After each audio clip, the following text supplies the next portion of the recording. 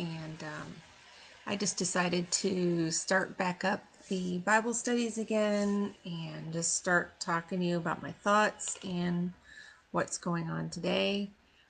How I feel about what's going on right now is, hold on, something just popped up. So anyway, I thought I would do Bible study on Jeremiah 23 verse 7. Now this is also written in Jeremiah chapter 16. It talks about, it's a prophecy that refers to a people or a group of people known as the children of Israel. So a lot of people might apply this prophecy to the location called Israel in the land of Israel today. And that might be a proper way to apply it. But I'm more applying it to a group of people that are the seedline of Israel. So I know a lot of you out there might be familiar with the seedline of Israel being those children of Israel that went over the Caucasus Mountains, which is just north of Israel, and they went on into Europe and also into the Americas. So kind of talking about British Israel and including America.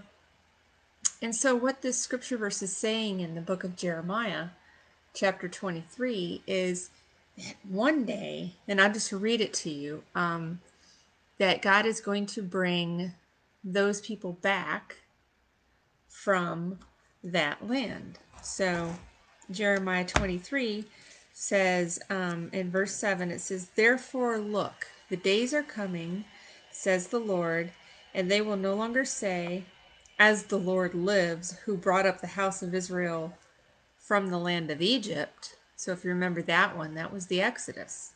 They're no longer going to say how awesome God is that did that. They're going to say, but as the Lord lives, who gathered all the seed of Israel, seed being the children of Israel, from the land of the north and from all the territories, that means everywhere in the whole world, he brought up those people, where he had thrust them and restored them to their land.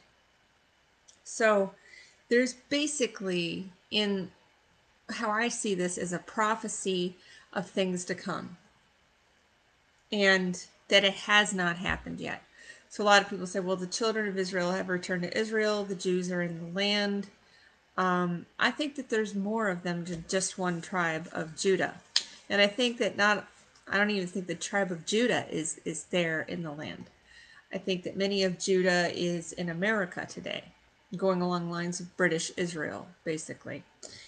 So if we're going to go through a period of time that is basically going to be another Exodus from greater than the Exodus that we already experienced in Egypt.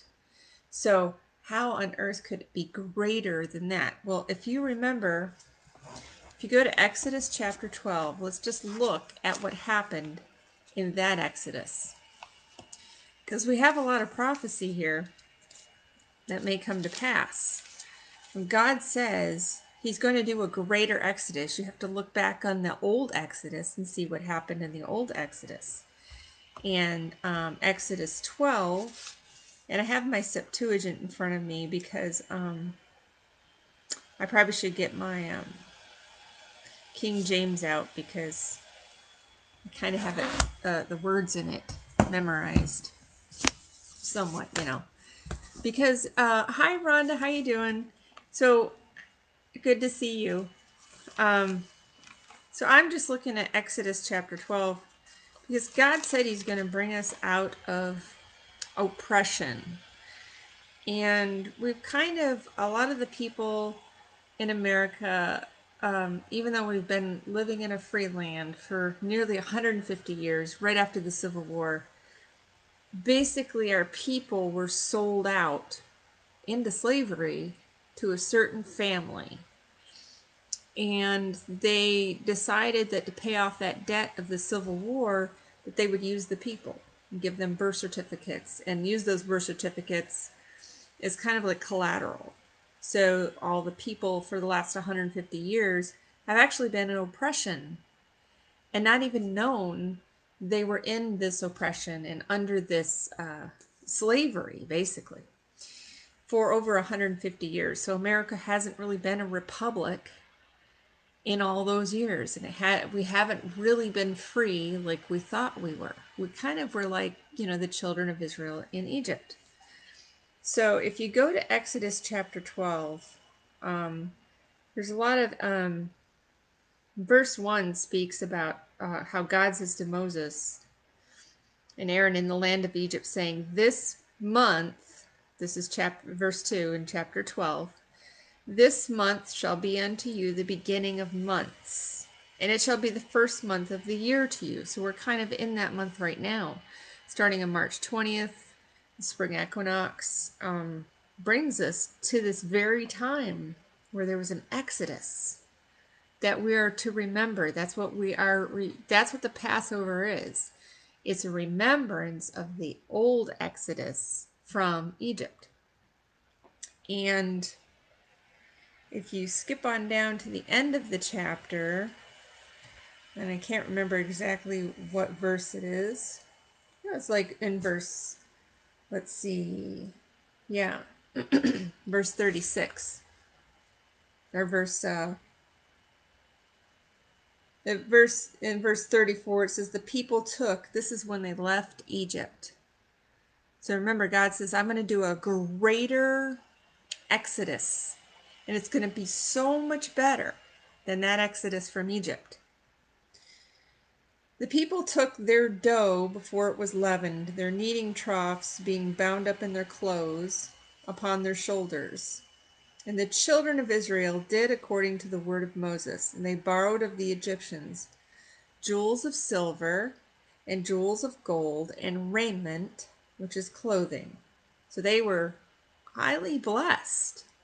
I mean, they literally were like, just take our jewelry, take our silver, take our gold, just get out of Egypt. Just leave us alone and get out of Egypt.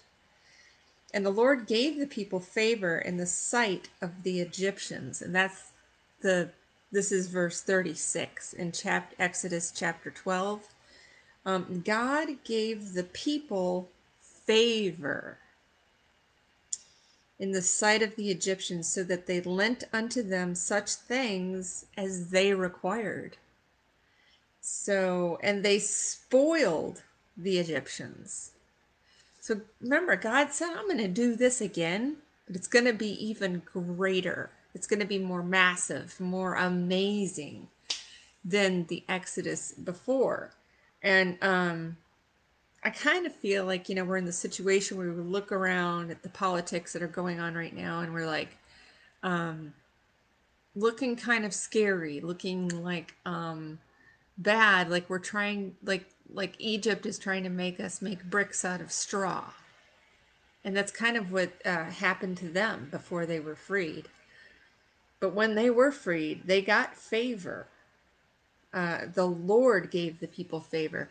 So if you want to know tonight what to pray for and to help you get through this hard time, I would pray Exodus chapter 12, verse 36.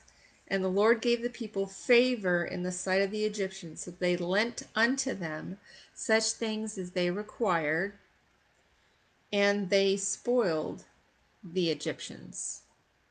I believe that's going to happen again. And so some people know that as Nasara or Jasara, which is, the financial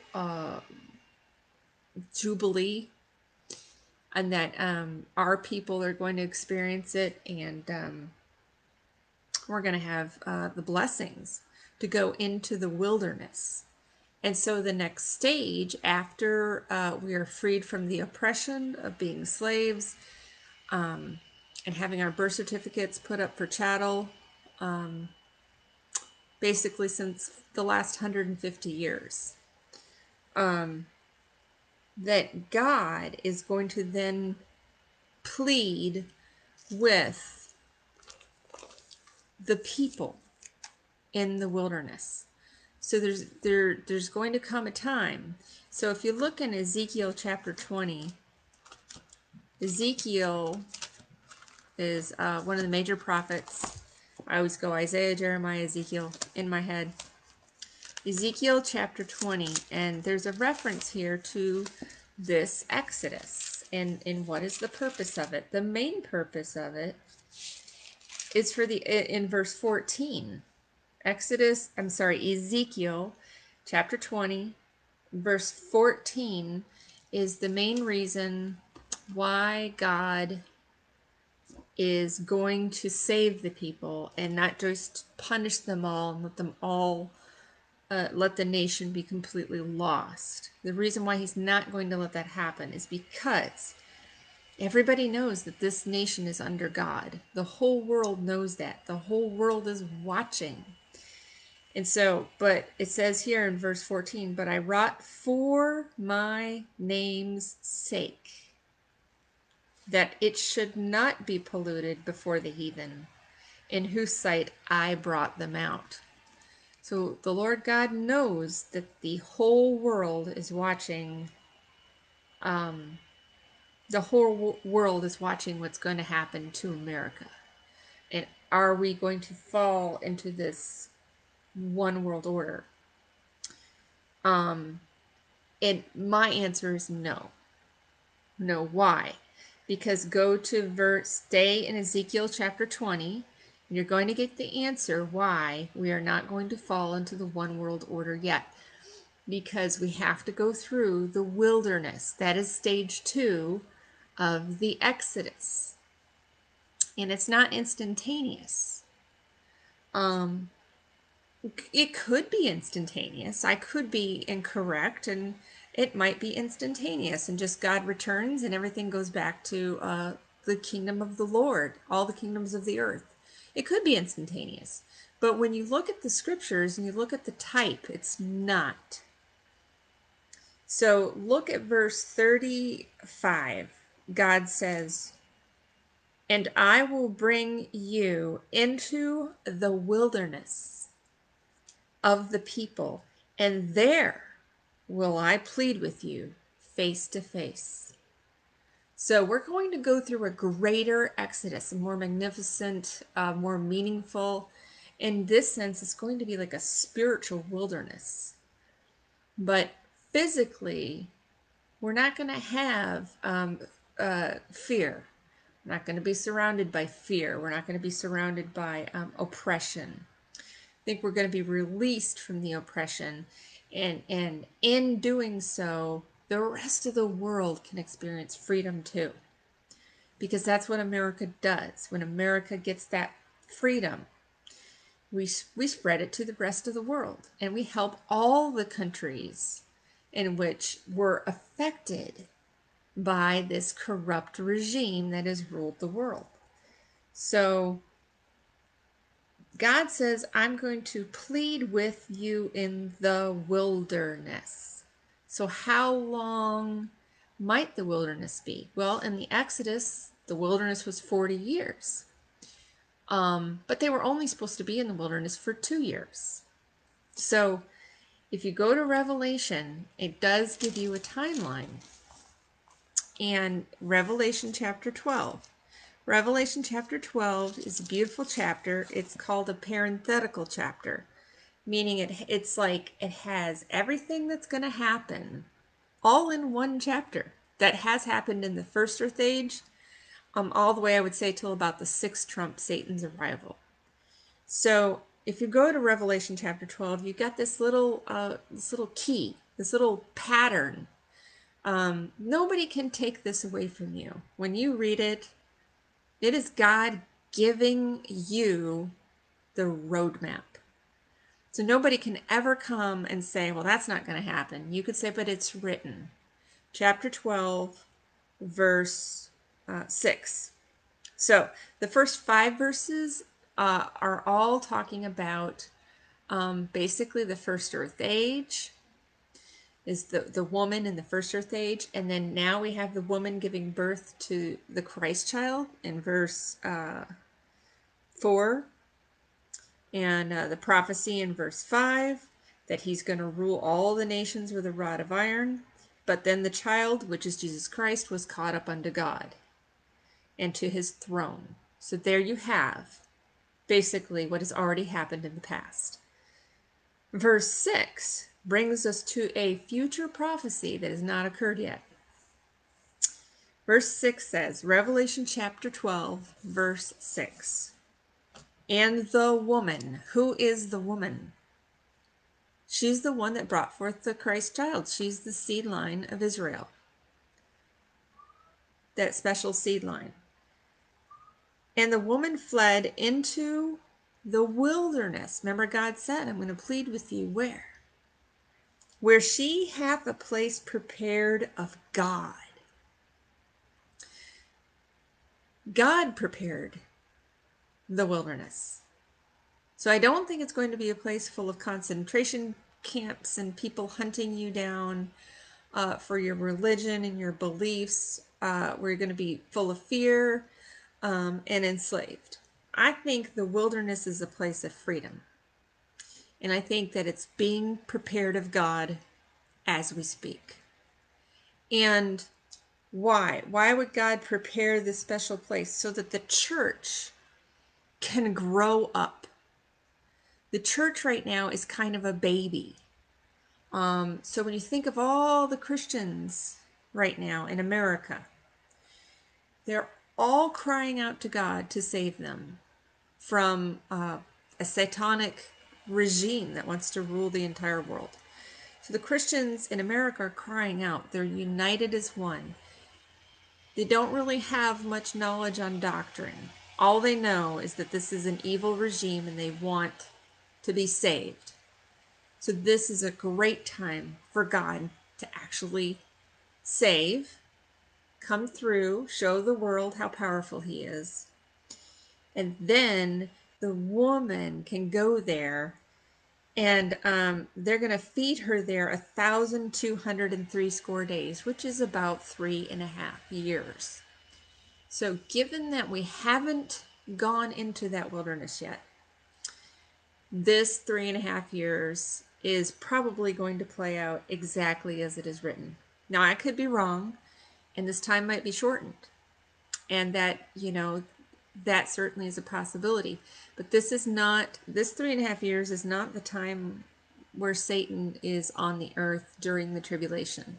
It's not a tribulation period. It is a pre-tribulation period, if you will, of safety and of where God can plead. And I think back to Ezekiel chapter 20, verse 35, the verse I just read, that God pleads with her in the wilderness.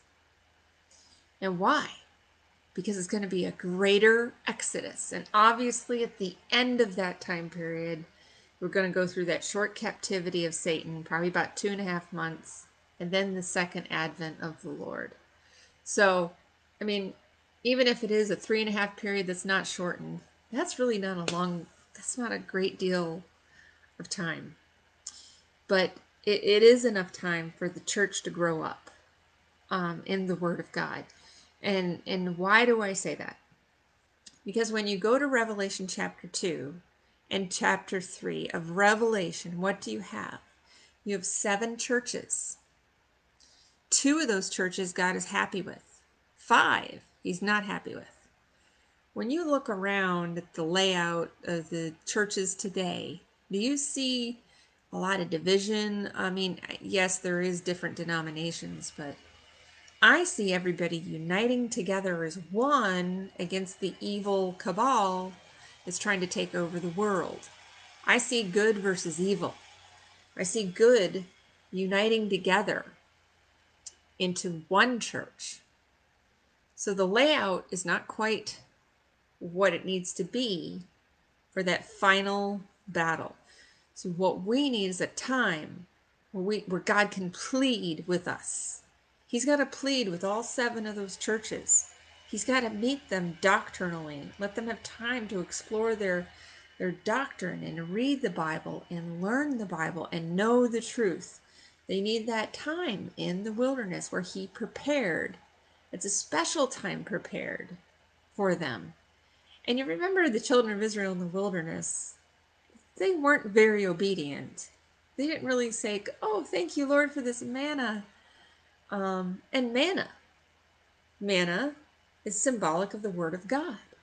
So we're going into a period, and I feel a lot of Christians from all walks, all different denominations, they're all coming together, they're all praying in their own way, and they're begging the Lord to save our nation. And I believe he's going to, but that's when he's going to meet them in the wilderness. And that's going to be a great time for them to be met in the wilderness to hear from him. So if you continue on in Revelation chapter 12 and you want to know about that time period, that roadmap I was telling you about, if you go to verse, if you just keep reading, the devil is cast out of heaven. So that's why I know in verse 6, it's not the tribulation, it's before he's cast out. So if you go into verse 7, there was war in heaven, and there's that devil, Satan, which deceiveth the whole world. He was cast out into the earth in verse 9. And that's when the angel said, now is come salvation. Think about that. The 3.5 years wasn't the salvation. That was the pleading. Now comes the salvation. Because now he's going to come directly to earth. The now is instantaneously. So there's not going to be a sneaking around where he hides for 2.5 months. It's instantaneous, kicked out to earth arrival. And so that's why it says, now is come salvation and strength and the kingdom of our God and the power of his Christ, for the accuser of our brethren is cast down, which accused them before our God day and night. And verse 11, they overcame him by the blood of the Lamb and by the word of their testimony, and loved not their lives unto the death. So if you keep going, it gives you the time in verse 14. Does it say 3.5 years in verse 14? No. It says, it gives you the parable. And to the woman were given 2 wings of a great eagle, that she might fly into the wilderness, into her place where she is nourished for a time, times, and a half a time, from the face of the serpent. So we're given a direct time period that she is protected from the face, meaning he's there de facto. He's there facing her. This is the tribulation time period. Now, originally, Satan was given that 3.5 years, but it's a parable. And Christ said there would be no flesh saved if we don't shorten the time. And I believe that's what we're seeing right now. If this 3.5 years coming up were given to the serpent, they would succeed in their depopulation agenda. They would succeed, but they're not going to, because Christ shortened the time. Now, he didn't shorten time itself. He didn't say, oh, I'm going to delete this time from existence. The time that originally given to Satan, 3.5 years, still exists. But instead of it being given to Satan for a mass depopulation agenda, it is given to the woman. And he pleads with her. And it's a special time. It's going to be greater than the Exodus from Egypt. And more important, mostly because the Exodus from Egypt was more physical. This one's going to be a spiritual conversation that the Lord is going to have with the people. All these people that are praying for him to save our nation. They need that moment where they meet God in his word and hear directly from him. And then that final time period that Satan has was originally 3.5 years where no flesh would be saved, but God shortened it. What did he shorten it to? Well, there's different, it's a parable. So it is by nature speculative, because how long is a time? I would suspect that God's word would tell us. Originally, the time was 360 days, which led you to 3.5 years. But that time was shortened because no flesh would have been able to survive the mass depopulation agenda. So actually, if you look in Daniel chapter 10, and no discussion from me would be complete without going to Daniel. Daniel chapter 10 says something very interesting. It says in verse 1, Daniel chapter 10, the thing was true, but the time appointed was long. The time appointed. So this is not chapter 9. What time appointed is he discussing? Well, he's about to go through a 3-week period of mourning. That time was appointed. God appoints time. We're just not wandering through space willy-nilly, wondering where we're going and how long we're going to be there and when it's going to end. And it's not willy-nilly. God sets the clock. And yes, he took that 3.5 years away from Satan, but how do we know how long that time is now that it's shortened? Well, in Daniel chapter 10, it says that the time appointed was long. Now, what happens in Daniel chapter 10? For 21 days, he mourns. He's in mourning for the people. He's devastated. And on the 24th day of the first month, the angel finally comes to him. Now, that period of time is not just what Daniel experienced and never to be repeated, but it says that the time appointed was long. That means it's prophetic. So how long was that time that he had to wait to hear? It was 21 days is how long the time. So if you take the parable, the time, times, and half a time, and put 21 days in there, it comes out to about 73.5 days, which is about 2.5 months. So the new timeline for Satan has been shortened to 2.5 months, which happens to be half of 5 months, which is interesting because 3.5 years is half of 7 years. So we're given the timeline right from Revelation 12.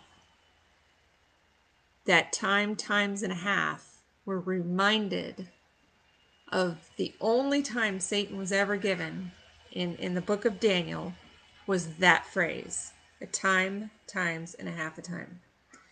That's 3.5 years original, and then shortened down to 2.5 months, which works perfectly because in the book of Revelation, you're told that they got 5 months to do their thing, but they waste the first half warring God in heaven,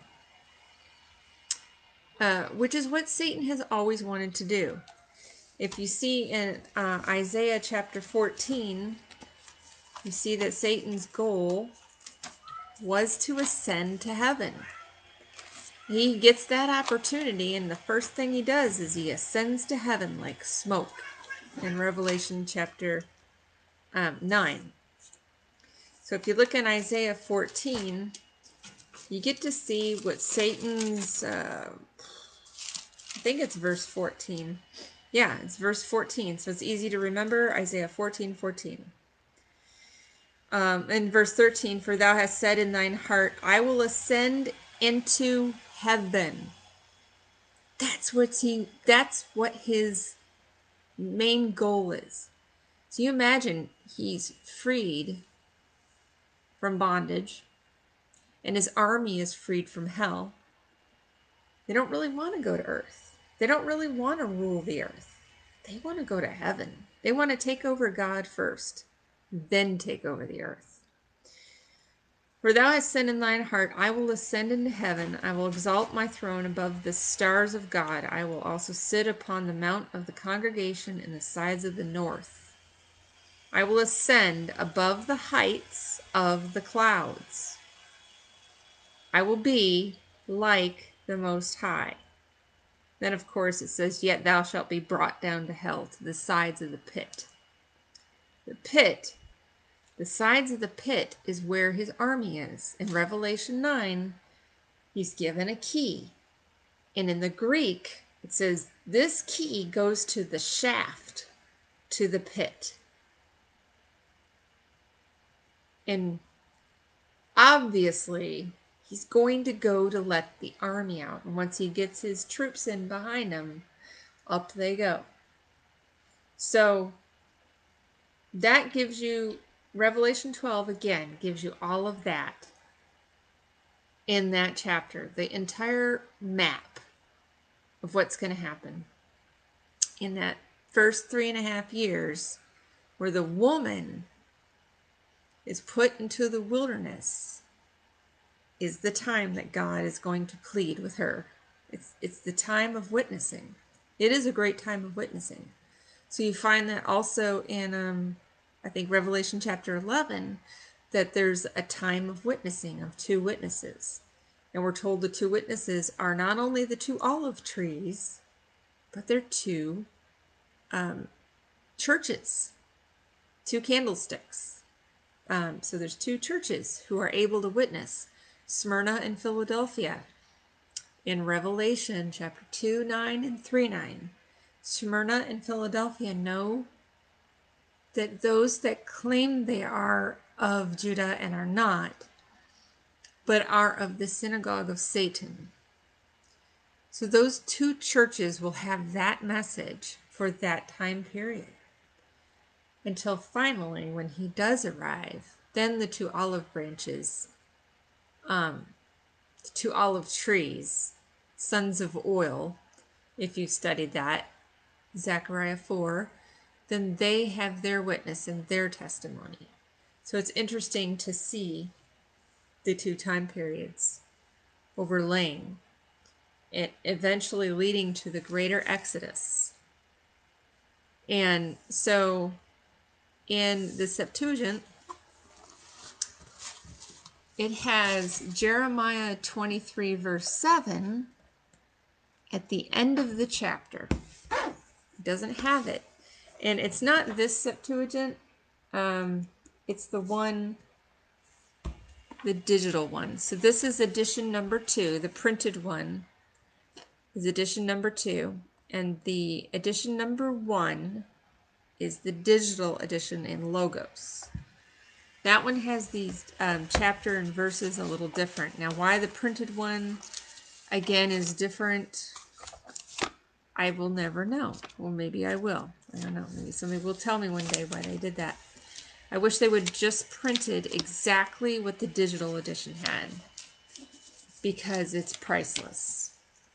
I think that the placement of the verses, to me, it stands out. To me, it cries something extremely significant. So you go to Jeremiah chapter 23, and I'll close it with this. And what it's talking about, if you go to 23 verse 33, it's talking about, in the Septuagint, it's talking about, in the King James it says, those who cry the burden of the Lord. In the Septuagint, it's not really that they're crying a burden of the Lord, which I kind of thought that was significant, burden of the Lord, because many people say, that we're all going to have to put up with this satanic regime to rule the entire world right now. But that is a really heavy burden, and I don't think God is going to put that burden on the children. that are caught up in this satanic web of lies. I think he's going to free the children. And I got other scriptures that go along with that. So if you read in Jeremiah 23, verse 33, and if this people or a priest or a prophet would ask you, instead of saying, what is the burden of the Lord, the Septuagint translates it, what is the oracle of the Lord? So if you're to go up to a priest or a prophet, and you were to ask them, what is the oracle of the Lord? What would many of them say? What would they say is going to happen? Would they say there's a greater exodus coming? Then you shall say to them, you are the oracle, and I will strike you, says the Lord. As for the prophet and the priest and the people who might say, oracle of the Lord, 7 years of torture, murder, and mayhem. That's a lie. Satan does not have 7 years. Never, ever in Scripture did it say that the Antichrist would have 7 years. It does not say it. It's not in there. That is a lie. So then I will avenge that person and his house. This is what you shall say, each to his friend and each to his brother. What was answered by the Lord? And what has the Lord spoken? Well, the Lord said, I'm going to give you a greater exodus. And do not call it oracle of the Lord any longer, because his word to humankind will be the oracle. He's going to plead with them in the wilderness and give them that truth, that manna that was passed out in the wilderness. And why has the Lord our God spoken? Therefore, this is what the Lord our God says. Because those of you who have said this word, oracle of the Lord, and I sent to you saying, you shall not say oracle of the Lord. Therefore, look, I myself am taking and striking you in the city that I have given you and your fathers, and I will place an eternal reproach and an eternal dishonor into you that will not be forgotten. It's interesting, he says, therefore look, this is in verse 39, I myself am taking and striking you and the city that I have given you and your fathers. That's Jerusalem. They are going to be brought back to Jerusalem. That's that greater exodus. And so this is where the Septuagint puts verse 7 and 8 in that same chapter. In the digital edition, not the printed edition, which I'm looking at. In the digital edition, you go to verse 7. That's what comes after what I just read to you about the oracle of the Lord and the city. Therefore, look, and I like that word, therefore. So when you use the word therefore, you're saying, based on what I just said, about don't say this is the oracle of the Lord for the city. Don't say the Jews have already returned. They haven't. Therefore, look, the days are coming, saith the Lord, and they will no longer say, as the Lord lives, who brought up the house of Israel from the land of Egypt, but as the Lord lives, who gathered all the seed of Israel from the land of the north and from all the territories where he had thrust them and restored them to their land. That's the oracle of the Lord. That's what the Lord speaks. A greater exodus is coming. More magnificent. Probably because it's spiritual. Its spiritual condition is being addressed. Not just the physical location of the people, but their physical condition is being taken care of, so there's no fear. And then the spiritual is the next thing to be addressed. So right now you see everybody united together praying against the satanic cabal, which is a good thing. And after they're brought down, because Jesus Christ shortened the time, he took that 3.5 years away from Satan, and he gave it to us. so that we can meet him in the wilderness for that final test until we finally go into the promised land at the second advent, which is the very last trump. It's the very last thing. So that is what I wanted to cover, because I read that in the Septuagint in the digital edition again. So if you are able to just purchase this one book from the Logos Bible software, you would want to get this one. It's about $25. I don't get any kickbacks from that. I'm just letting you know there is an online Septuagint that is free, but they don't have the chapters and the verses arranged either, like that one digital edition.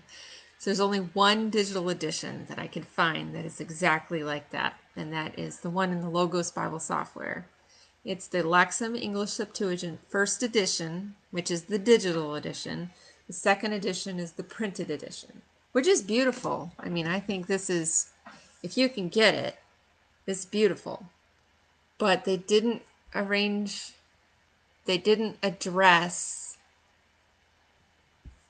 the verses that are put in a different order. They didn't address that. And I guess they were just trying to not stir up any trouble. I don't know. I mean, they sure didn't ask me. But the digital edition is awesome, and it's a blessing. And I'll try to bring to you, by video, everything that I find in that Septuagint, because to me it's a great treasure. It's like a hidden treasure with the most ancient Hebrew. Gives us a total of like 80 some books in the whole Bible. Obviously the Old Testament, I think I wrote it down. How many Old Testament books are there? There's like an additional, it's way more than the Hebrew. There it is, 54 Old Testament books, as opposed to like 40 or something. I didn't do the math. But there's a lot of exciting stuff in the Septuagint. So the next study that I wanted to do was the New World Order. And I wanted to discuss how the current world order, like if you're watching any of this stuff that's going on right now, there's this satanic cabal human trafficking ring that controls the entire world. And they're basically in control, or have been in control. But there's this possibility. And how it can occur, I'm not privy to that information. But there's this possibility that they may be removed from power. So the world order that everybody is seeing right now may be completely removed and replaced by what they call the light world order. And that would probably be run by Trump and his money system called Nasara Jasara, which is all good. There's nothing evil about it. But it will be a freedom-loving Christian free thought system that's going to be put into place. And that's the system upon which Satan will arrive, I believe. And when he does arrive, he's going to say, look at what I have blessed you with. I am the one that did this. Just like he steals and he takes over everything and says that it's his own, God is the one that's going to do it. But when Satan arrives, he's going to say he did it. And he's actually responsible for the current dark cabal order that is unbelievably demonic. And I believe that one's going to be exposed to the world.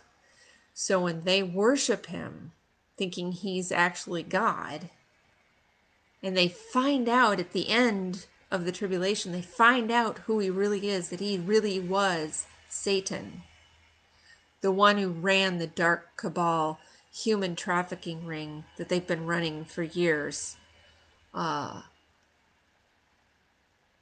Ungodly, unconscionable acts of demonic despotism.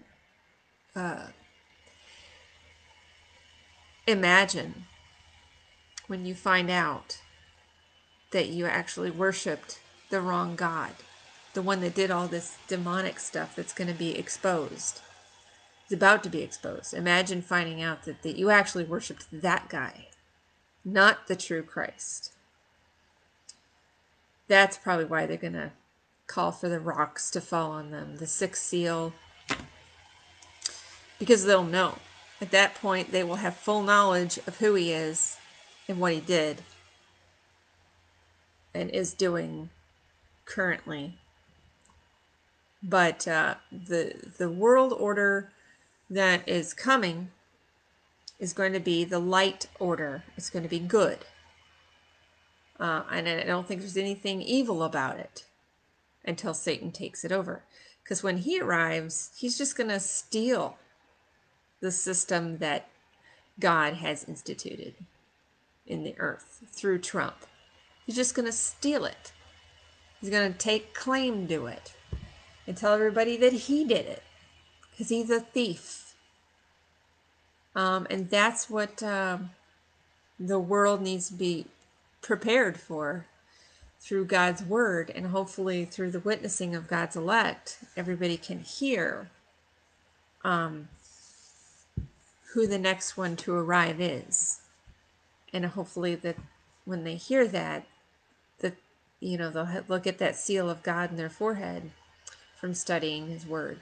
And that's what I see coming. And I see, of course, God's word and his prophecy is awesome, and I'm excited to see it come to pass. And I think it'll be a good thing. So I'll probably talk about the New World Order next. I just wanted to get that thought off my chest about how the Septuagint phrases Jeremiah chapter 23, verse 7, putting at the end of the conversation about the oracle of the Lord.